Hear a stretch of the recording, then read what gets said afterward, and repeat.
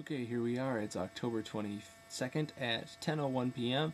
and I am currently making this video because I face a bit of a conundrum, because what I want to do here is give you all a window into what the substitute teaching life is all about. If you're a teacher, well, then you can ignore this because you've probably done your fair share of subbing, which seems to be the norm if you're going to teach in Michigan.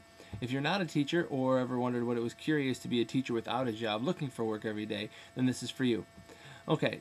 Now, this has been a kind of a crazy week for me. I'm not going to go into the details of what happened between yesterday and today, but now I'm sitting here. I talked to a lady today who's got me accompanying a class on a field trip for a full-day assignment at a special ed school called KVO tomorrow. Now, I told her I accepted the job, even though I had already accepted a job previously teaching special ed high school, which is really out of my comfort zone, and it's not what I had in mind, but I took it because I needed the money. So when I got this, I decided I would cancel that job, and then I told her, wait and then add me in the system later on, which she said she would.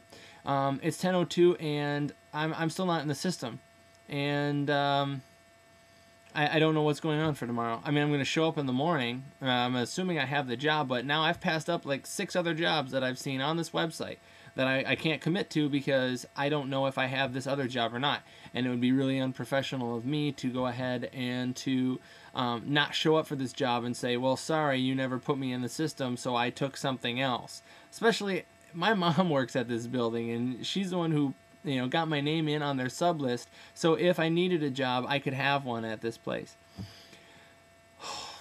So it's pretty hectic. I never really know if I have a job or not until probably the night before, sometimes during the morning. And only getting paid $75 to $85 a day to manage 20 to 30 kids. You think regular classroom teachers are underpaid and underappreciated. Well, the substitute teachers are even worse. It works out to getting paid about $9.37 an hour. You work from 8 to 3, you manage. Most of the time it's great. I love working with the kids. I like teaching the kids. The kids seem to really respond to me.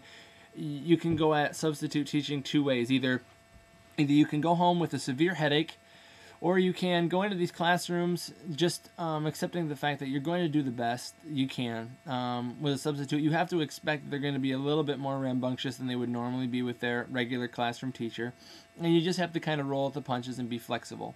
Whatever happens, happens. And always, of course, be prepared. Come with silly games to know how to play. Learn the kids' names really fast. I don't know why I'm giving any of you advice. I don't know if teaching is anything that any of you would want to do. That's just the way I look at it.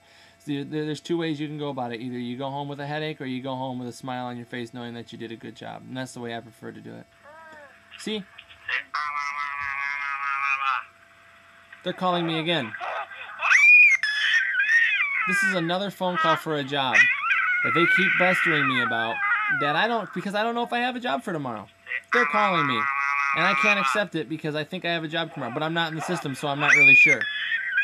All I know that is if I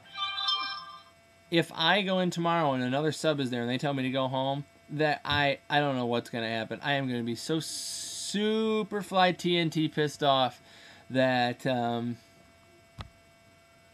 I guess I'll mow the lawn when I get home or ride my bike. Anyway, that's all I've got to say. Making these video blogs is kind of fun. Anyway, I hope you enjoyed this little rant. Make comments, please, in the